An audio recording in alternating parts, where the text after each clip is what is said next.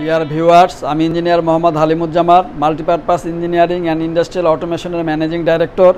আমি ট্রিপলিতে গ্র্যাজুয়েশন করেছি 1994-এ। এরপর বিভিন্ন ইন্ডাস্ট্রিতে দীর্ঘ 25 বছর যাবৎ সুনামের সাথে চাকরি করতেছি। আমি আপনাদের আজকে হাউস ওয়্যারিংয়ের উপরে একটা ক্লাস নিব। হাউস ওয়্যারিং করতে গেলে বাসা বাড়িতে ডোমেস্টিক যে হাউস ওয়্যারিং করি আমরা, করতে গেলে যে আইটেমগুলো দরকার, সেই আইটেমগুলোর নামগুলো অনেক সময় আমরা ঠিকমতো উচ্চারণ করতে পারি না। তো আমরা একটু হাউস ওয়্যারিংয়ের আইটেমগুলো দেখব এখন। এটার নাম হচ্ছে ফিউজ কাট আউট। এটা ফিউজ, মাঝখানে একটা কাট আউট আছে, এখানে একটা তার থাকে, ফিউজ ওয়্যার থাকে, এটা কেটে আউট হয়ে যায়, এই জন্য এটার নাম হচ্ছে ফিউজ কাট আউট। এই সুইচটা দেখতে অনেকটা পিয়ানোর নবের মতো, আমরা সারেগামা পাদানিসা যে গান গাই সে কারণে এটার নাম হচ্ছে পিয়ানো সুইচ। এটা হচ্ছে পুশ সুইচ, চাপলে অন হবে, ছেড়ে দিলে বন্ধ হয়ে যাবে। এটা সাধারণত কলিং বেলে বেশি ব্যবহার করা হয়, এটাকে কলিং পুশ বলে অথবা পুশ সুইচও বলে। এটা হচ্ছে 2 পিন সকেট, সাধারণত এক্সট্রা লাইন নেওয়ার জন্য প্লাগ দিয়ে এখানে 2 পিন সকেট আমরা ব্যবহার করি।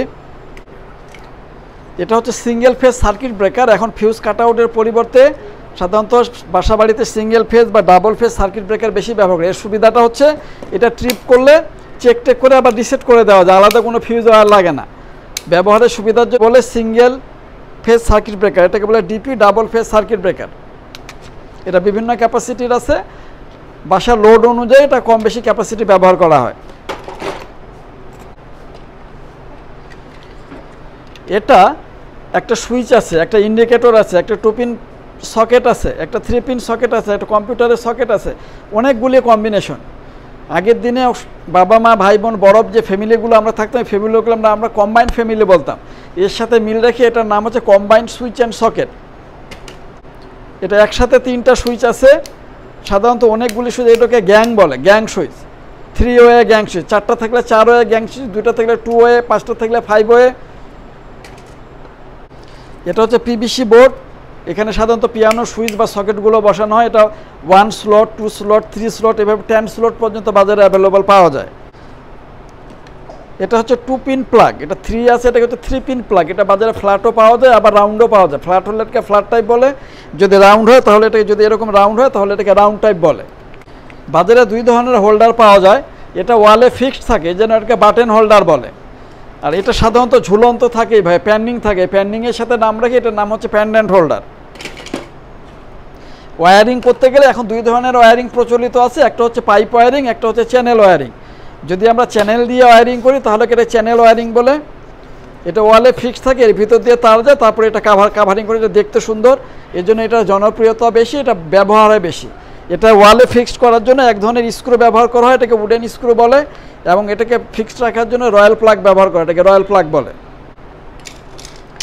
যদি আমরা পাইপ দিয়ে ওয়্যারিং করি তাহলে পাইপটা যেখানে জয়েন্ট হবে সেখানে আমরা আলাদা সকেট আছে, সকেট দিয়ে আমরা জয়েন্ট দিয়ে, এটাকে সকেট বলে। এভাবে আমরা জয়েন্ট দিয়ে দিই।